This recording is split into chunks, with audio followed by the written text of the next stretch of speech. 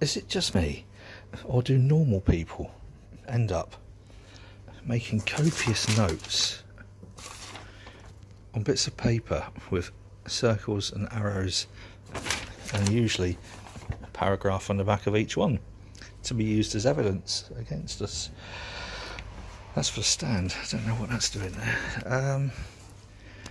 Oh, that was when I was working out with a HLT mash tun and boiler, the actual pipes I was going to need, and calculating how many cam blocks I would need.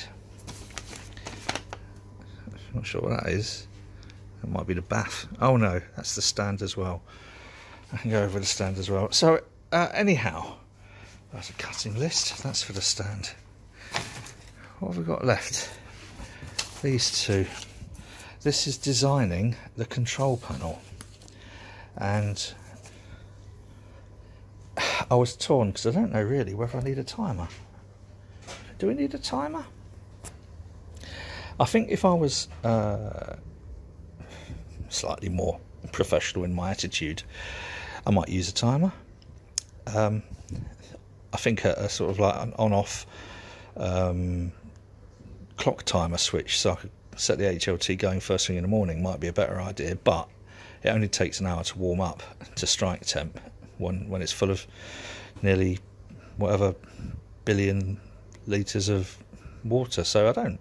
So I'm going to go with this. This is my original one, and the idea, I mean, it was not my idea, obviously. It was copied from I'm not sure, someone like New to Homebrew Tom, something like that.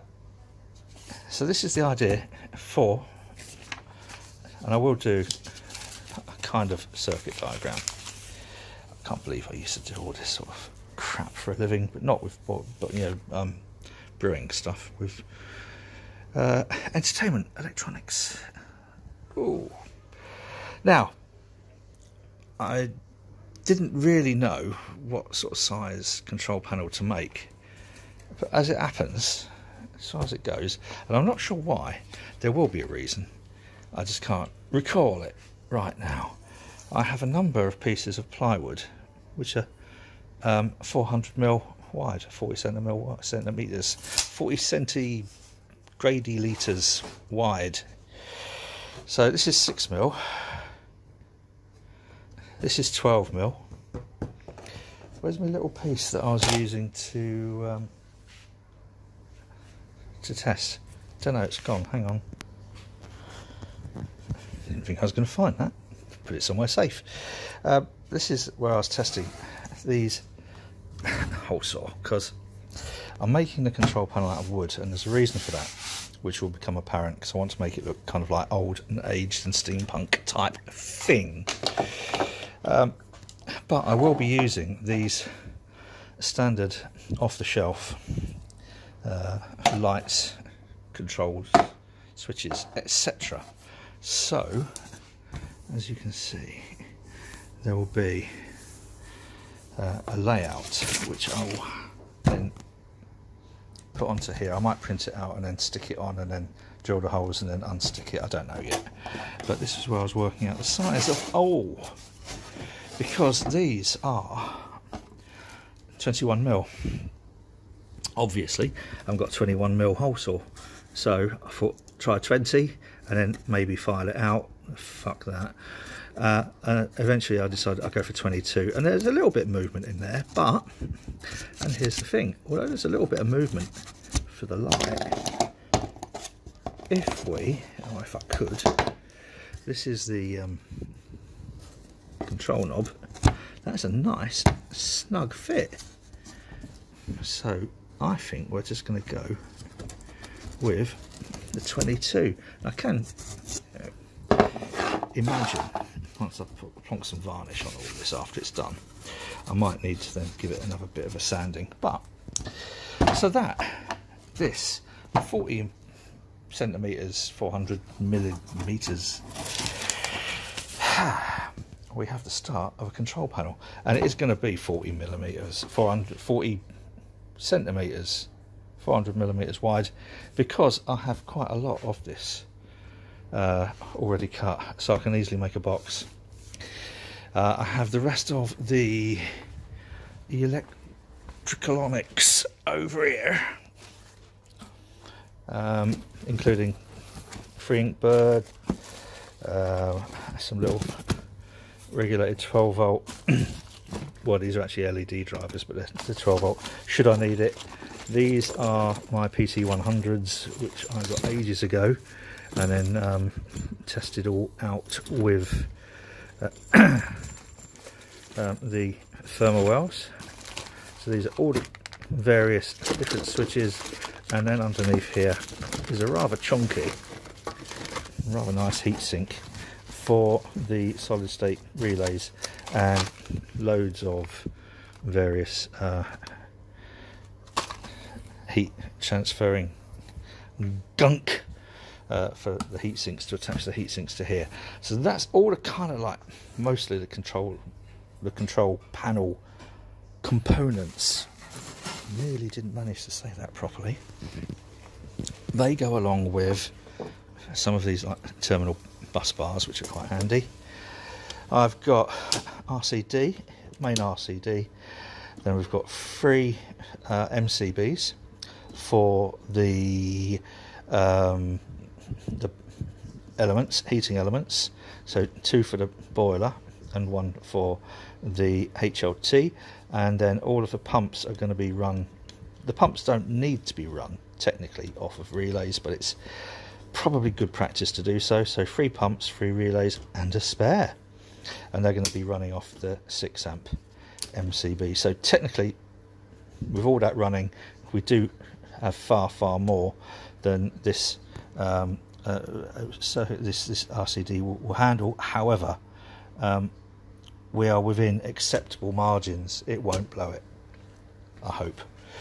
And finally, hang on, that's the stuff from Brew Keg Tap. No, that's not it either. Where did I put? Hang on. Sometimes I really need a PA in here. These are going to be for these go to the elements, and then these will be on the back of the control panel. I'll show you better with something like this. This is the inlet, power inlet, so 32 amp inlet, and then these are 16 amp outlets. So what we will have, 16 amp sockets, let's look at 32 amp inlet. All of this will be on the back out of the way, so completely modular, everything can be undone, put away. That's the theory. So soon I'll start building the bloody thing. Another day, another drawing. So this was the original kind of mucking around idea. So I translated that onto a A3 printout. Wasn't quite happy with that layout, so that was prototype number 1. This was prototype number 2. So these are the PIDs. This is a 2-way switch for 1 or 2 of the elements. This is a switch for auto or manual on the pump. Actually, I don't know why I'm bothering to tell you all this, because that was version 2. This is the final. So this is going to be a key switch for the system. This is the HLT heater, which will be run on the PID and can be turned on and off. The mash pump, so for the Herms, etc. and Sparge, can either be auto, off or on, and the 2 elements, 1 off or 2, again controlled by the PID. Down here, and I've tried to keep this in line so it makes sense, this is the HLT pump, which can have off or on, purely manual, doesn't need to be automatic. It's mainly for kind of like recirc, but also for probably topping up the mash, and for sparging with clean water. This is a temperature sensor for the output of the chiller, and that's purely just to turn that display on and off. And here is the boil pump, again not automatic, just off or on, which then takes it from the boil kettle through the chiller, and this is the output as it goes in, so we know what pitching temp is. Now the only problem I've got, PID outputs I think are 12 volt. I'm wondering, let me just check, I'm not sure whether these are 12 volt relays. Need to just double check that, won't be a sec. Well, that is bloody lucky. I thought I'd better double check that. And they will take 10 to 28 volt. So that's good. I think we're good to go. I shall now do a couple of test layouts and see what I does think. I'm not going to get all the PIDs out, but this will give you an idea of how it will come together. Now, the only slight query I have, and I'll show you, is that once these are in, I think I'm going to need more distance between the holes so that you can see the writing properly. Although this isn't the writing which is actually going to be on there. I'm going to print directly onto the wood. Talk about that later. But I think we're going to need, I think that's probably going to be alright on the PIDs.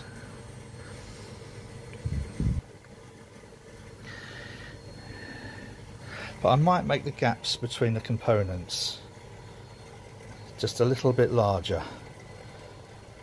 I think it's coming on.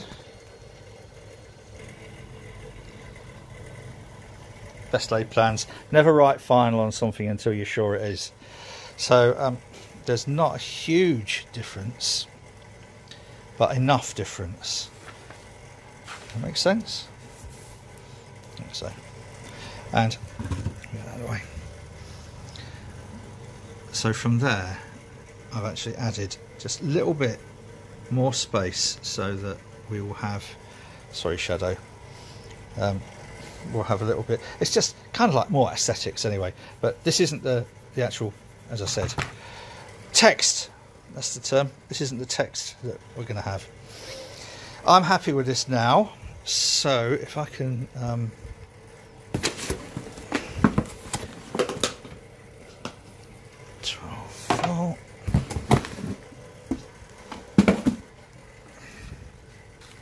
lots to go in recycling. I'm not actually, I'm going to reuse it rather than recycle it. So this is that and that. There you go. We've got the basics of a control panel, guys. Wow! That could almost confuse me with someone who knows what he's doing. Next, get some holes cut out. Cut out the oils, innit? Aye. Right. Back soon. So I just stuck this down lightly with some tape and marked with one of these, which you push it down, it clicks, makes a hole, and then drilled. And then did little tacks in the corners of these and then cut it out. So holes for the switches and lights, and these are for the PIDs. And this is the thing I really hate, because I'm not very good at precision woodworking, and then you get little things like this that really piss me off. However, it might sound strange, but it doesn't particularly worry me at the moment. and you'll see why in a bit. So that's all the holes cut out, ready, and a little bit wonky. Yeah, it's not going to matter. Next, we start preparing the labels. A slight hiatus in the build, in the proceedings, as I had to nip into town and get some flowers, because it's Charlotte's birthday tomorrow. I'm not sure about these big pink ones. Don't know if she'll like those, but I didn't want to say. But there's some purple ones in there. Anyway, back to the build. Now here's the next bit, which is about getting the labels on the switches and lights. And the way I did that was I designed the words, typed the words, and then in the graphics program flipped it, mirror image, and printed it out on the backing paper from labels. So where you've got like address labels or whatever, when they are all used, I always keep the backing sheet. This is the sort of shiny backing sheet, and then print the reversed image onto the backing sheet, and you end up with, I'll just give you a quick demonstration,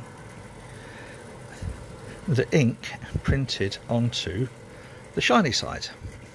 Now the shiny side doesn't like taking ink, so if you put that then down and rub across and then move it away, you get, whoops, twat, upside down, you get the whatever words are written on there. Now these aren't needed now because I have done these, so I'll just show you again.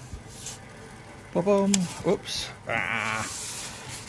Why don't I get a tripod one day? You'd have thought I'd have used a tripod. I mean, after all, it is my nickname. So that's how we design the labels for the switches, and then stick them onto here like this, which isn't too bad. The only one which was a bit buggered up was the boil, but that's okay. It won't matter, because what I'm going to do next is artificially age this a little bit before varnishing it. Definitely need to have fire extinguishers to hand when doing this. Now that is how I age stuff, using that and that. Aldi, yeah, believe it or not, superb little things is them. Next, very very fine piece of emery cloth, and I'll rub this off, and then I'll do that standard old-fashioned aging thing of perhaps hitting it a few times with a hammer. No, I probably won't. I'll give it all a good wipe down. Sorry, I'm casting shadows over everything. Give it a wipe down and then give it a coat of varnish, and then that will be the front panel for the control panel done. That's it now for, well, easily for today.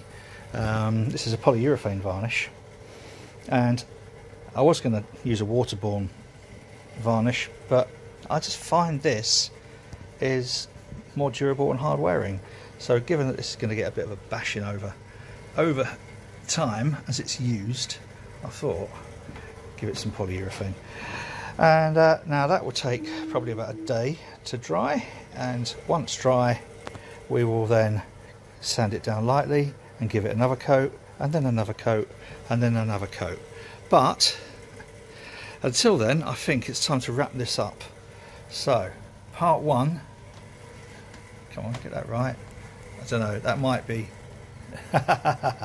probably not the thumbnail, but part one of the control panel build is now done.